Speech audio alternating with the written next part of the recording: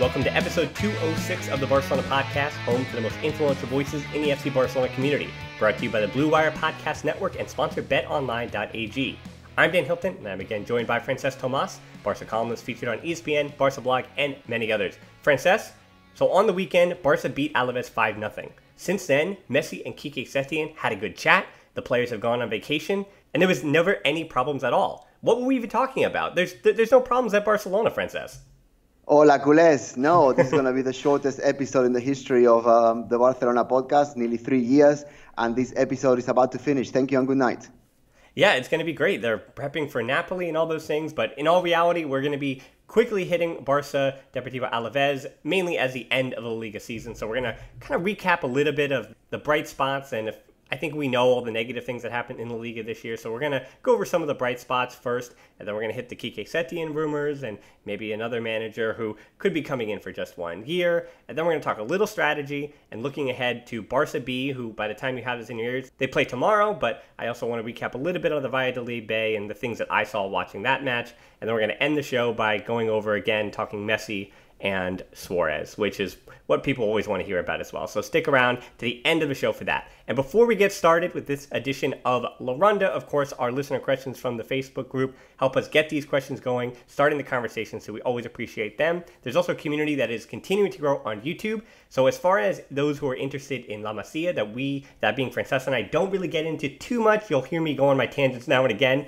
But if you really want a deep dive of some of the better players that impressed me from December on, which I know there was a big layoff, but basically the second 5. I did one in December, and I did another one now over the summer, basically totaling the 10 players in La Masia this year that have really impressed me and that I do believe have some chance to get into the first team. So that video is up on YouTube. I put it up yesterday, so check that out and then hop on back here to enjoy this podcast, which starts with a quick recap of Barça Deportivo Alaves, where it was a 5-0 destruction of Alaves for Barça. And I think the only talking point here, Francesc, other than Fati, Puig, and Araujo that we're going to talk about later, Puig being fantastic, Fati scoring his 8th goal in all competition, 4 of which were the first goals in the game, nerves of steel from him. But the fact that Fati and Puig played so loose, I think that's the talking point. Not about them, but about that once Barca were out of the title race, it seems like a giant weight was lifted off of them, and they played fluid, and they played arguably their best match of the season, which is unfortunate because it was the one and only time they had no pressure on them. For sure. I think that Barca finally showed what they could do, but as I have been saying, you need to be cautious. Alaves were already, finished with the season, as were Barca. There was no responsibility, really. That's why the game was played at a different time. And, so Barca were there sort of preparing for the games that come ahead. Obviously, there's a big break before the Napoli game. Players, as you said at the beginning, are now on holiday. And the most positive thing is that Ansu Fati and Riqui Puig had a lot of playing time, like they have been deserving, especially the last 2.5 months of post-lockdown, let's call it that. I think Messi, not that he redeemed himself in any way, but he felt happier. He was smiling even. We haven't seen Messi smile for so many months. And it was great to see. And, it was a game to finish the season. Obviously, we didn't win La Liga. There have been many reasons for that. In the previous, I don't really want to go into those today. All the previous podcasts are full of those and quite a bit of moaning from us, to be honest. I just want to be positive looking ahead. The youngsters, it's not just they can help the first team. I think they're now essential for the first team. Obviously, both Ricky and Ansu are now in Dinámica de Primer Equipo, which is the dynamics of the first team. They're not really being allowed to even go and help Barcelona B in their promotion to Segunda División. You can argue that that's what the club needed, but, big money talks. And those two players are now essential squad players when we really don't have that many squad players left because, I think there's probably 1 or 2 players all season that haven't really got injured. And these two are fit, they are fresh, and they are the difference makers, obviously next to Messi as well. And I don't think Barca at this moment in time can afford for them to pick up even a tiny sniffle on the preparations for Napoli. Yeah, again, we'll hit Araujo a little later with Barca B, which he'll be taking part, tomorrow, whenever you have this in your ears. But Araujo also really impressed me in terms of how that game went down and showing something. And, with the last match of the season, with the title race over, I'm just looking for anything to grasp onto straws with. And they came out this week, there was where he was considered the fastest as far as like timing his speed, his sprint. He was the fastest defender in all of the Liga, which is pretty incredible. And you could see that he just has a different way about it. His timing, and we know that PK is a world-class defender who has his timing and his precision down to the letter, and his leadership abilities and all those things. But Araujo was able to, even though his positioning isn't as good, he has this dynamic speed that's able to catch up with counterattacks. And so Alaves didn't really have any answer as far as on the counter, and Araujo snuffed out. There was two big chances in particular, and we have over on the YouTube channel, I have the tactical breakdown, so you can see that even with the minute marked and all those pictures and things like that. The only other stat here, and I'm going to move on from the Deportivo Alaves game, was that Puig created 3 big chances. And the interesting stat there is that he's the first non-Messi player to have created 3 big chances or more in a game for Barcelona since Luis Suárez did it in April of 2018, which I don't know if this is I think it's both. I think things can be two things, as Total Soccer Show always says, but Puig is a compliment to him because you just see in the advanced metrics as well the impact that he has on Barca's fluidity, on their passing, and the opportunities that he does create for the attack. The more alarming stat is that it took until 3 years of time, it took since April 2018, for another player who wasn't Messi to really take over the team and create for teammates and create opportunities and create offense. And that is a worrying sign, to say the least. Well, it just depends whether you want to see the cup half full or half empty. Unfortunately, in this situation, I think it's a very negative point to highlight, that the fact that for so many months, I want to say around 2 years' time now, Barca have depended on Messi even more. I mean, Messi has always been an influential player from the very beginning. I remember him debuting with Ronaldinho and obviously with Deco and Eto'o and all of those around him. And he was an influential player from the word go. The same way like Ansu Fati is being now, but obviously you don't want to say this is the second coming of Messi because you would just ruin the guy. But I see glimpses of Ansu in what Messi used to do. And fast forward, 15, 16 seasons, and Messi is just too alone. He seems to be doing tirando del carro, like what Luis Aragonés told Raúl to do with the Spanish national team, which is obviously pushing the team forward.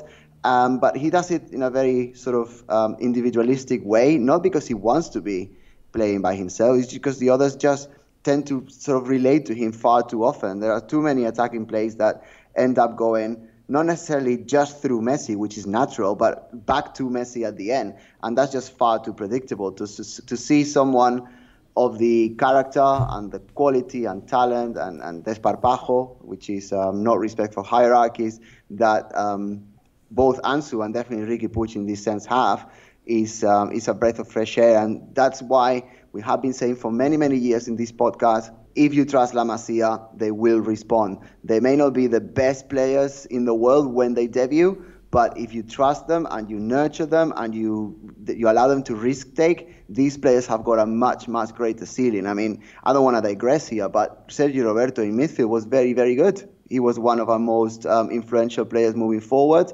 I like his runs when he's in possession. I like how he can conduct the ball on his feet and break different lines.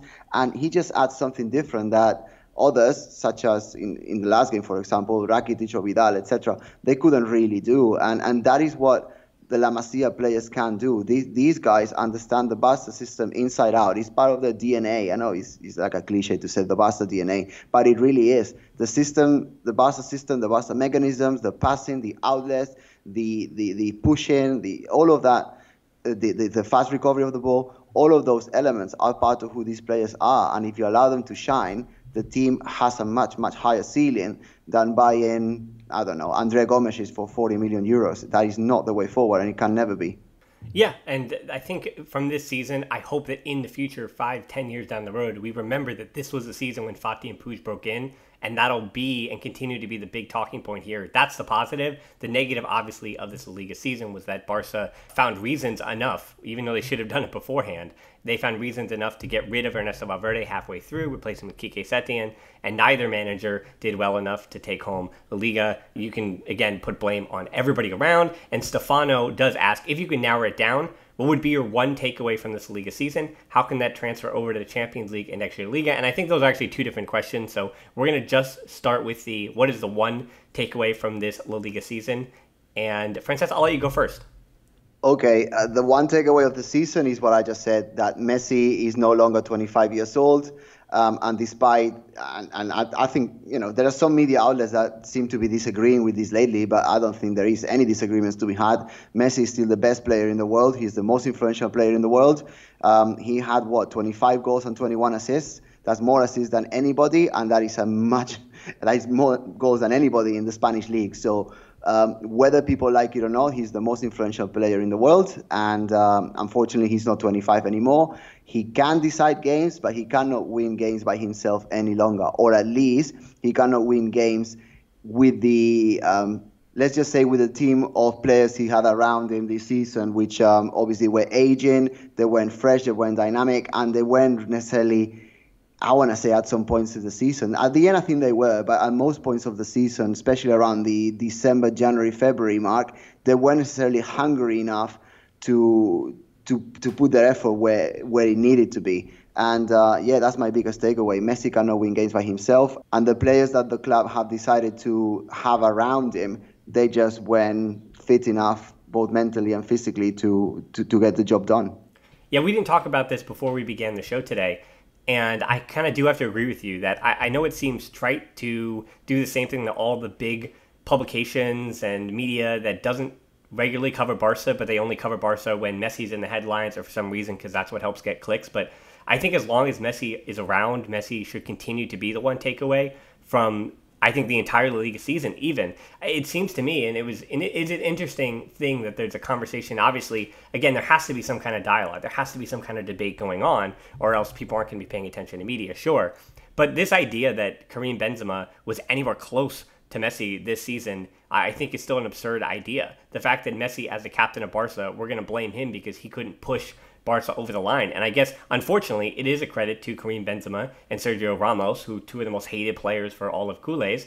But they're two players that together, I think, were able to limp Real Madrid over the line. Again, it wasn't a dominating La Liga win at all. Over the last decade, I think they've beaten Barca by a combined 17 points. And Barca won the Liga by 19 total points last season under Ernesto Valverde in a year that Barca thought they should get rid of their manager. And that just tells you the margins that Messi allows Barca to operate in. And I also want to remind you that Messi missed the first month of the season, but yet he still had 25 goals to win the Pichichi. His 17th doing that. Again, do not take Messi for granted. I say the same thing about any of the top guys you ever watch when you're watching Michael Phelps swim, or with LeBron James at basketball right now, or Michael Jordan when he played. Do not take these GOATs for granted. He beat Telmo Zarra's record. It was only a matter of time that he would do that for his 7th Pichichi. But just, I want to go over, to wrap up this point about Messi, those final stats there. He had 25 goals, we keep saying that. Benzema had 21, so yeah, he was hot on his heels and helping Madrid capture the title. Gerard Moreno, actually a really good bounce-back season for him with Villarreal, while his former club Espanyol getting relegated. Suárez had 16, which unfortunately is his lowest output since his debut season, which, if you remember, he could not play because of the transfer ban for part of that, so we'll talk about Suárez at the end of the show, don't you worry. And then Raul Garcia, we all know how much Culés would love Raul Garcia of Athletic Club as well. He had 15. Assist-wise, Messi had 21, which is 10 more than the next closest player, which is Oyarzabal for Real Sociedad. He had 11. Santi Cazorla, he'll be under Xavi's tutelage in Qatar, but beautiful to see his La Liga career end with Villarreal. Anyway, he had 9, Benzema had 8, and Suárez also added 8, so I guess a good sign for him. But combining those numbers, Messi had 46 combined goals and assists. Benzema had just 29. And Suárez was actually third on that list with 24. It just tells you, it just reminds you, and I don't need advanced metrics. Those are just goals and assists. It tells you that his impact offensively is so much more than everyone around him in the Liga. And on the other side of things, to finalize this point before we hit a break, Ter Stegen also had 450 minutes without conceding a goal, which was his new record. So as leaky as the defense was, Ter Stegen still, for a year that we felt like the defense wasn't as good as it was, particularly last year under Ernesto Valverde, for the step back that the total defense took, Ter Stegen was statistically just as good, putting in shutouts and helping Barcelona have the lead in La Liga for much of the season. So again, the guys who under Ernesto Valverde were the top two guys, for Barca. They continued to be that this season, and that did not stop under Quique Setién, a man that we will be talking about after the break. So even though Quique Setién defeated the mighty Deportivo Alavés 5-0, his job is still in jeopardy. He's still on the hot seat. So we had plenty of questions about Quique Setién from the listeners. Ramon asked, do you want Setién to continue, or do you want to see another coach? And do you think if he continues, they will listen to him next season, or has that dynamic changed? Dirk says, I'll follow up. Has the Setién experiment officially failed? And Richard also adds, do we think Barca stand a better chance of progressing in the Champions League with a caretaker in charge? And this week, we've also seen the two rumors that we'll get into about Patrick Kluivert. That was the beginning of the week. His name was floated as a possible candidate, and Laurent Blanc, who played for Barcelona for just one season, 1996-97. But I guess that's enough to have a Barca connection to come back and manage if they really want to do it that way. But I want you to just get into all of it, Francesc. Do you really want Setién to continue? Do you think he's going to continue? And where do you think that the Quique Setién experiment has been? I mean, we obviously know it's been a negative, but has it been a complete failure? Can it be salvaged? Okay, plenty of questions there to analyze. I'm going to start talking from what my heart tells me. My heart tells me that Setién defends a philosophy that is very closely aligned to what the ideal of Barca is. He is a huge admirer of Cruyff, even though he never really played for him, but he played against him for many, many years. When he was coaching in Lugo, but certainly at Las Palmas and then at Betis, he played an attacking way of football that attracted a lot of attention and obviously ultimately granted him the job at Barca. So my heart tells me that a manager that has defended the Barca ideals to the end of the world, because really he got sacked from Betis because he was playing the Barca way with players that weren't of Barca quality, that ultimately caused him to be sacked. But in my heart, the right manager to have is someone with those ideals. My head tells me differently. My head tells me that this is a guy that, despite having all of those ideals and fantastic formations and mechanisms and all sorts of ideals in his head, he's not really been able to implement that into reality. And that is despite having a fantastic squad. You know, obviously, we're not talking 2009 when you had Dani Alves, Xavi, Iniesta, Puyol, etc., and obviously a younger version of Messi as well. That's not the squad he has, but he's got a more than good enough squad to do much better than he has done. Not only that, I think that, and I know it's little details, but for me, it's very telling when there are cooling breaks, for example. The guy doesn't even talk to his players, and he allows Eder Sarabia, who with respect is a nobody in world football. I mean, he wasn't really playing for any big clubs in his younger years, and he's coached virtually nobody before, the same as Setién, to be honest. But as a second manager, you cannot really have, and even if it's just for show, you cannot really have the world watching and knowing that there's not even commercial breaks, because the news from most of the Barca football matches in the last month have actually been in these cooling breaks. And the manager just doesn't say anything to anybody. And if he talks to anybody, every time that I've been watching, he's been talking to, Semedo or Ricky or Ansu, or the players that, they're not the dressing room heavyweights. And in order to lead anything or anybody or any group of people, you have to have that personality. You have to have that connection. You can be the best tactician in the world unless you've got that personal connection and you can get people to rally behind you when things turn ugly. You're not going to be able to lead any team in any profession, in any business, and certainly not in football. I was watching YouTube this afternoon. I subscribe to different channels, and I don't know how, but the Pep Guardiola Amazon special, I think it's called All or Nothing, from Manchester City. There was a little clip that came for 8 minutes, and I watched it, and it was Pep Guardiola talking within the Manchester City dressing room. The guy, and I know that we're comparing him to the greatest, but his connection, his passion, his knowledge is just through the roof. He was swearing from time to time. You could see there was something there. You could see there was some energy, and the players, they were just silent, and they were in awe of this genius they had in front of him, just motivating them to be even better. And a manager like Guardiola wins you games. A manager like Klopp wins you games. A manager like Simeone wins you games. I don't love him very much, but Mourinho 10 years ago won you games and titles. And this is not something that I can see Setién doing. Now, back to the original question.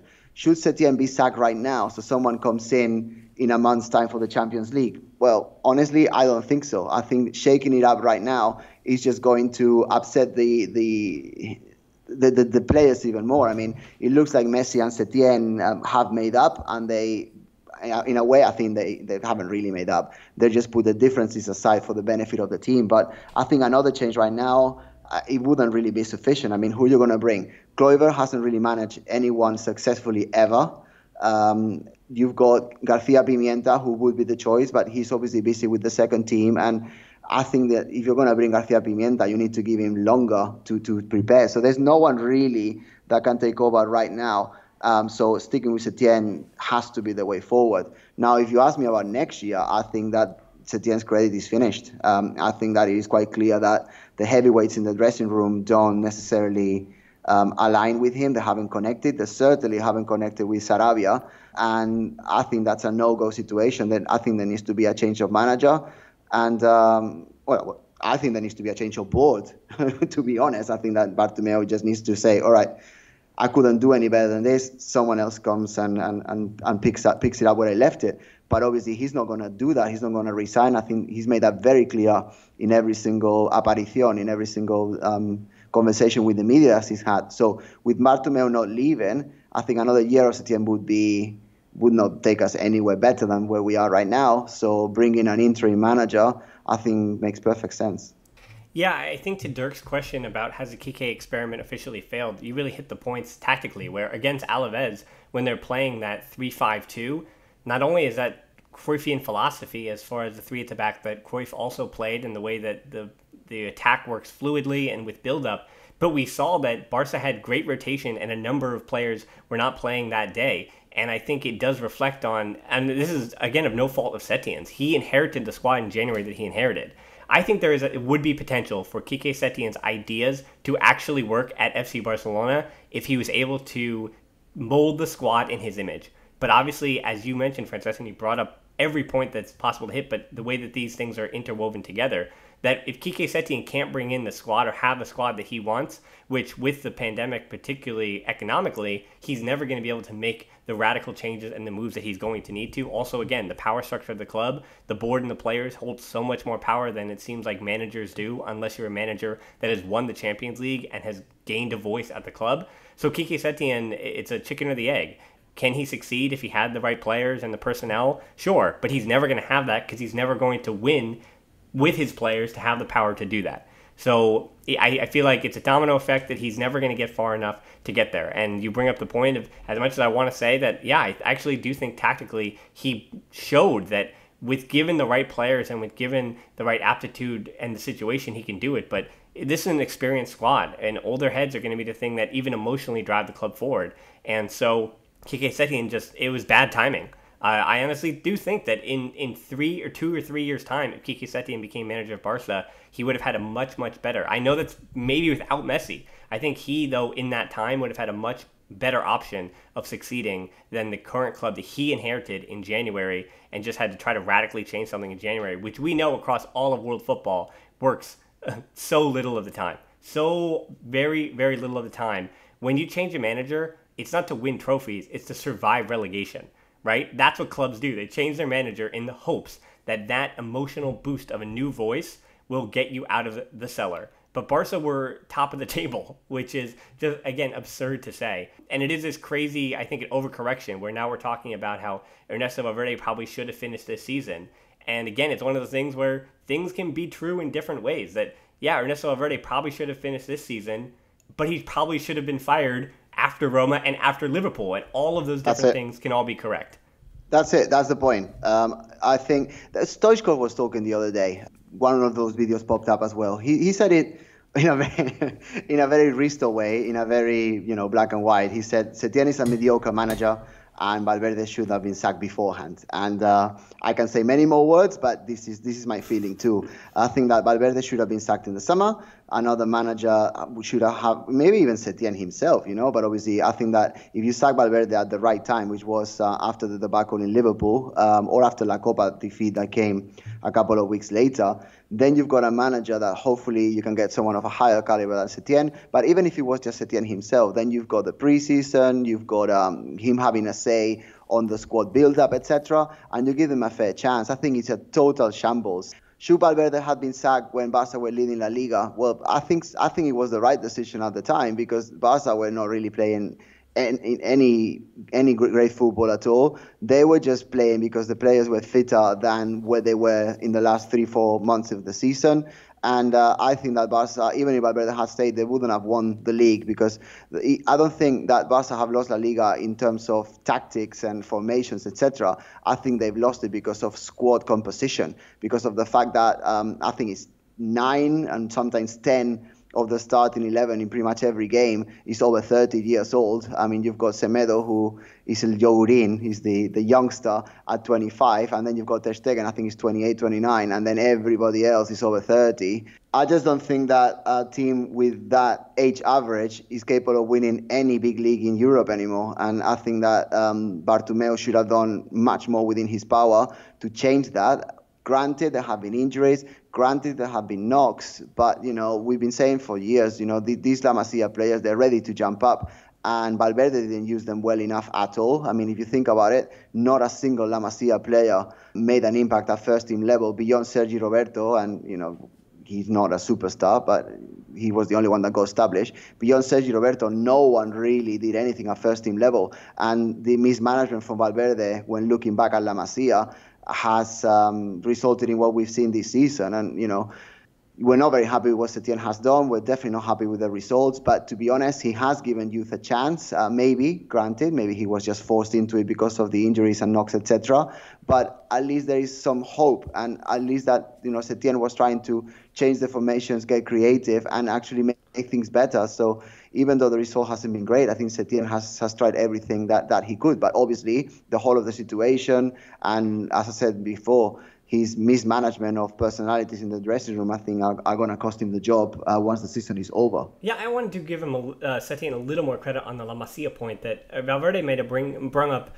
Ansu Fati out of necessity, but Ansu Fati now has had 2 managers in his 17-year-old year of life and his first season in the Barca first team, and he hasn't really skipped a beat. He's able to keep that going forward. And I also thought, and just seeing Quique Setién putting out Riqui Puig in his very first match in charge, it showed you what the intent was and the kind of player that he wanted to use from the academy. And again, I think it was just wrong man at the wrong time for Quique Setién. And as far as other names being floated out there, I think Kluivert, he's had his issues, but as I actually covered in the YouTube video at La Masia, I actually think there is a lot of talent right now at the moment coming up between the ages of basically 17 and 19. You have a lot of really good players that didn't really exist from 20 to 22, if you will.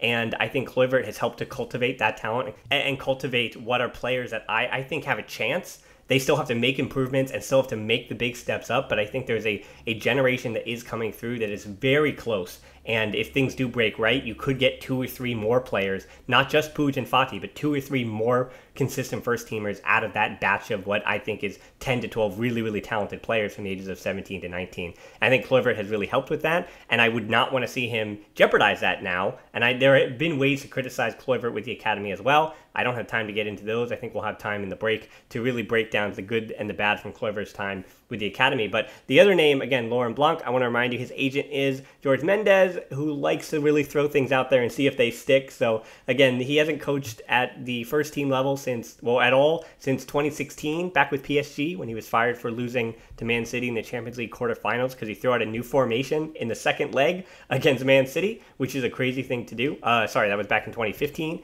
So then, yeah, he was let go in 2016, makes sense. Also, French national team, also managed Bordeaux. And again, one season at Barcelona, he has never showed that he supports Barca's style and philosophy and the way that he manages. He manages personnel, he manages a team. And so he's a name that would be a stopgap for one season. As I said, I think there is great change coming on the horizon at Barca, but as we're going to continue to talk about all summer long, it's just a matter of whether or not that happens, or whether that's forced, or they try to accelerate that, even with this current board, or whether or not it's just going to be kind of a waiting period until things might radically change. And that is the key issue here. I think that unless Bartomeu does something that nobody really expects him to do, which is just give up and resign right now and call an election, the next year, I don't want to say it's going to be wasted, but there are so many futures. There are so many players that probably, Alba, Suárez, Busquets, Rakitic, Vidal, Piqué. There are so many players that really are on borrowed time already. If the election was called, I think at least half of the players that I just mentioned would be gone. And I think that next year could potentially be very, very difficult because things, unless a miracle happens in terms of Bartomeu just saying, I'm done with this, I think that it's wasted time, to be honest. And I don't want to call for bad weather, but I see next year, unless results are good from the very beginning, being very, very difficult at institutional level. Obviously, Messi looked like a broken man and sounded like a broken man once we lost La Liga this year. I cannot even begin to imagine what it would be if he gets someone that basically hasn't coached for 4 years, like Laurent Blanc or Setién, who the players have already said they don't really like, who the players have clearly shown they're not really showing much support to.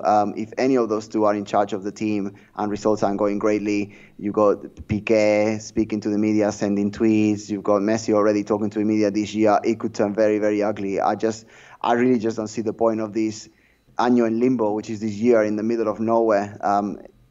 I really hope it doesn't happen, but unfortunately, I think I will be wrong. Yeah, I think the best thing to do to just end this conversation would be to direct our attention to the B team just momentarily. Eric asked anyone else on the B squad to keep an eye on as a potential fringe first-team player for the upcoming season. Damjan asked, what's your opinion on Barça B having beaten Real Valladolid B? Can they go all the way without Alex Callado, who's out for, unfortunately for Callado, I don't know if you saw this, but Callado is out with an injury for about 3 to 4 months, which not only is it going to make him miss whatever continues of the Barça B promotion, but unfortunately he might miss what is preseason with the first team, which I think is actually devastating to Alex Callado because his only shot, I think, to make the first team next year was to be with the first team during preseason. So again, that is a crushing blow, I think, to him. But maybe Copa del Rey or down the road, or maybe he even sent out alone, who knows. Then a few other players are missing as well. And then Ira asked, how likely is it for Barça B to get promotion? Now, again, tomorrow they play against CD Badajoz, and Ronald Araujo has traveled and will be with them down in Andalusia for that match. Barça B are more talented, should beat Badajoz, but to Eric's point, as I'm saying, there is a little bit of a restructuring, as you've heard me say. I've talked about Manchu before, but Manchu at this point is still a 20-year-old. He'll be 21 shortly. But for next year's squad, if he continues on at Barça B, he'll actually be one of the older ones. He'll be surrounded basically with teenagers. And whether it's the second or third division, we're talking about 19-year-olds, and then there is 20 to 22-year-olds next year. And I think there's a lot of promising talents, and not just the big names you might know, like Conrad de la Fuente, the American, or E.S. Moriba, Jandro Oriana, who I have talked about before, again, Manchu. There's just a lot of different names there. And I think as far as Barça B's promotion chances, I think they do have high chances now with Araujo supporting in defense. Against Valladolid Bay, there was nothing wrong with the attack. Moriba was good in midfield along with Manchu, and Oriana was playing in the defensive midfield role. And the two issues that Barça had were their center forward, Ray Minaj, looked, the Albanian they signed in December, he looked a lot like Luis Suárez as far as his mobility, but unfortunately he's 10 years younger and doesn't really score goals. So I don't know if that paints a picture of what the kind of shift that Minaj kind of put in that one. I actually would prefer if they went with the 17-year-old Peque or Gerard Fernandez, who's this odd forward. He's very, very tiny. He basically looks like Sergio Aguero if he was on a long-term diet. Basically Sergio Aguero when he was 17. Really tiny guy. So they went with Minaj just to help with a little hold-up play. And there was a lot going on the wings. Attack-wise, things either ran through the midfield or they ran on that left wing with Conrad de la Fuente. He did. I think he had one of his best match with Barça B, because obviously he scored a brace, the most he scored with Barça B so far. He had just one goal before that. Yeah, but he had a really good match. And then the other issue was in the defense, where Jorge Cuenca was fine as a left center back, but Mingueza did have his issues, and I've mentioned him before, where Chumi was a superior one of the two. Cuenca's a little bit better than him as well. He's getting up to the point where he has to decide whether or not he just wants to be a long-term Barça B player into his mid-20s, or he has to maybe even go to a third division team. Unfortunately, he just is not going to be in the first team plans, and Araujo is certainly a major upgrade there. So center back was the other issue they had, and I think they've easily upgraded. So I think Garcia Pimienta has a good shot. I think he now has the best team fighting against promotion, just as far as the talent. I know there's still some young players, but Danny Moreira, the right back, also had a really, really good game. He's also 22. He's not, as far as the B team, he's not a spring chicken. So he's a talented player, Akime on the other side, and I think it's no surprise that unlike the first team in a lot of matches, it seems like, especially in the Champions League, Barça B had the superior fullbacks, and that made them the superior team. The only worry, again, I have is just the other team trying to overload the midfield. But isn't that an odd thing to say, Francesc, that a B team that plays the Barca way, the one worry they really had was that they weren't controlling the midfield. But I think that they have the ability to do that now with Araujo back at center back. Well, of course, they were missing Ricky and Ansu. Obviously, we spoke about that at the beginning of the episode, so I'm not going to go over that again. But I think that, once they've got to what arguably is the semi-finals, isn't it? Because they've got this game against Badajoz and then the final game.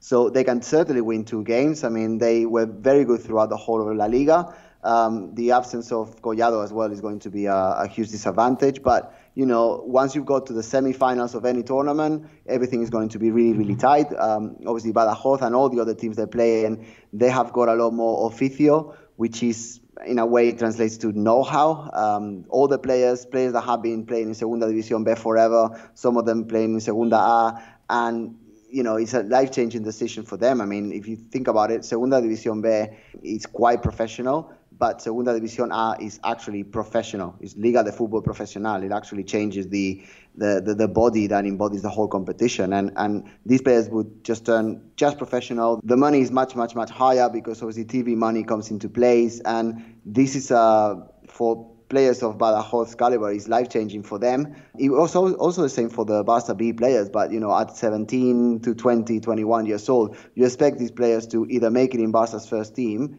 very, very few will, but the others will be able to have a long career, mostly in Segunda División and the better ones in Primera. So the Badajoz players are fighting for their lives, and Barça B players are playing for the prestige and obviously to ensure that Barça, one of the biggest clubs in the world, has an even narrower gap between the second team and the first team, which is absolutely essential, as the lack of that, generación relevo, the generation in the middle that we should be having right now. We should have the first team with 22, 23, 24, 25 years old, and they're just missing because that gap has been too large over the last 4 or 5 seasons. And for me, it is crucial that this promotion is achieved, and I really hope it is. Yeah, I think even it sounds completely trivial, but I was watching the pitch that they were playing on, and for having a playoff and for having all these teams having to descend on this similar location for this little mini tournament, that pitch was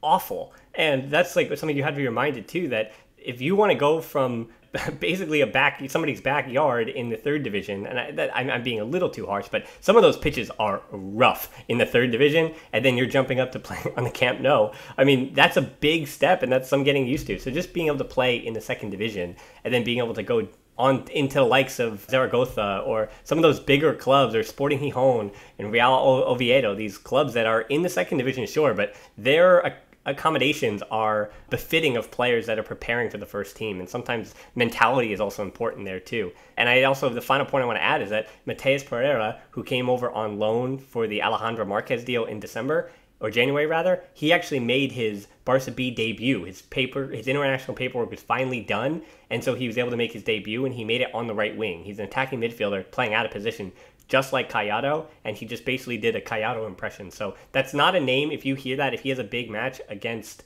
Badajoz or in potentially a final that Barça B makes, that's just a name that is probably going back to Juventus shortly. And if Barça buy him, it's not to make the first team. So anyway, I guess there's no point in telling you about a name to throw out. But one of the names that we shouldn't throw out or can't throw out just yet is how we're going to end the show. A question from Tobias. Quite simply, is it me, or is Suárez a little underappreciated? Ha ha ha. Very, very, very good question. Is he underappreciated? No, I don't think so. I think that any one of our listeners knows that Suárez is a world-class talent that has scored plenty of goals, nearly 200 goals now. Is in the top 3 best goal scorers of Barca history, surpassing people like Cruyff, Maradona, etc.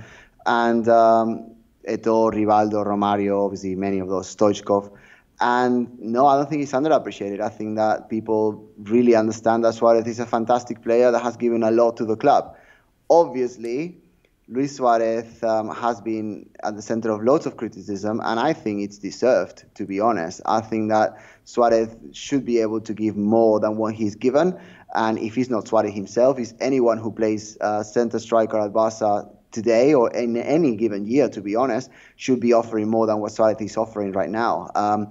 You cannot fault his goal scoring olfato, his goal scoring ability. That's always going to be there. And it is clear that, I don't want to be too harsh, but he can hardly run around the pitch, and he's scoring either, world-class top corner strikes or just looking as clumsy as my lamp is looking in front of me right now. So it's Marmite, isn't it? It's Vegemite, Marmite all put together. It's black and white. He's either incredible or it looks like he learned to walk yesterday. And that is the polarizing figure that Luis Suarez is today. Obviously, it links to what we were saying before. Suarez should really be playing a bench role today, or this season even, coming on for the last 30, 35 minutes and actually making an impact. But if you're using him for 90 minutes today, and in 3 days' time again, and in 3 days' time again, and in 3 days' time again, and you do that consistently when the guy has just recovered from a long-term injury, let's not forget, and he's playing every single second as if he was a spring chicken, when obviously you're going to destroy the guy. So do I think that Luis Suarez should have been given more? Yes. Do I think that Setién didn't organize his minutes properly? Absolutely.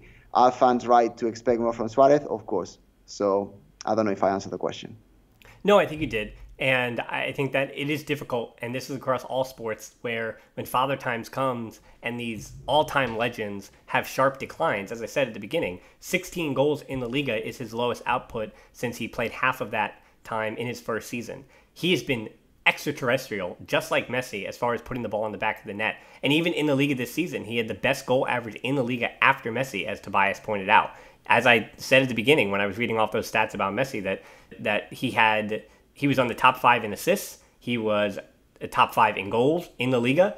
But I think, as far as, this is not a knock on Luis Suarez as much as it is, can he be replaced? I do think those 16 goals can be replaced by somebody else, where Messi is just so different. And the way that Barca play, and you look at now injecting a Ricky Puig, or even the way that Sergio Busquets can orchestrate from a deep line position, that Barca are going to have, I think you can find a forward that can hit 16 to 20 goals. I think that player exists in the world. It's not just Lautaro Martinez, and obviously Barca need to be paying a lot to make it feel like you've got a player that's worth the price tag, because you know that any team is going to price gouge Barca.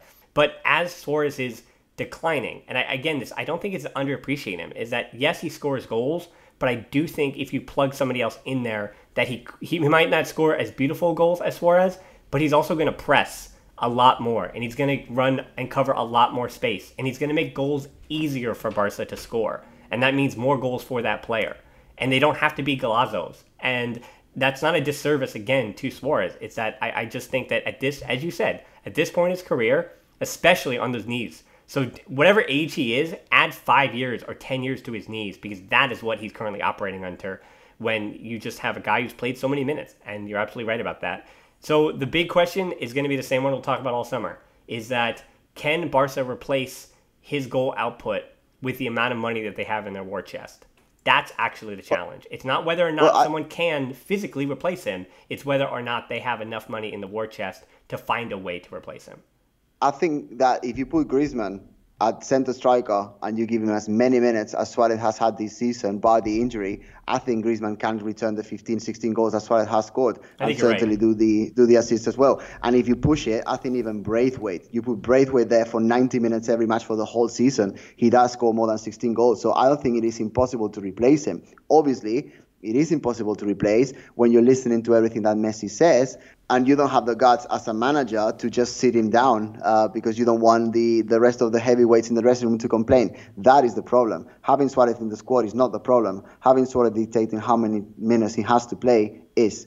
But then again, that all goes back to the manager. And then if you want to go deeper, it goes back to very poor squad management, like we've already mentioned today. Yeah, right. It's like any other player. And just because Luis Suarez seemed like a little bit of a bully on the pitch, where I noticed I marked out in the Alaves game, and in the 10th minute, Fati took a shot from a difficult angle, and Luis Suarez was making an overlapping run, and Suarez really let the teenager have it. But that meant that Suarez was going to have an even harder angle, and there was nobody with a far post run, but Suarez is one of those players, and it's like every center forward. It was funny, I was saying to my wife that every world-class center forward is probably kind of a jerk, and you kind of just have to accept that. And so don't take what we see of Suarez as indicative of what he does on the field. In the same way that it's much harder to get a guy that seems stubborn, that seems like he won't be moved, it seems a lot harder to, with that kind of a big personality, to put him in his place. And that's why so many times Zlatan Ibrahimovic is one of the greatest strikers ever, but it's been a lot easier for managers to move on from him, to go into a new direction and say thank you for your service,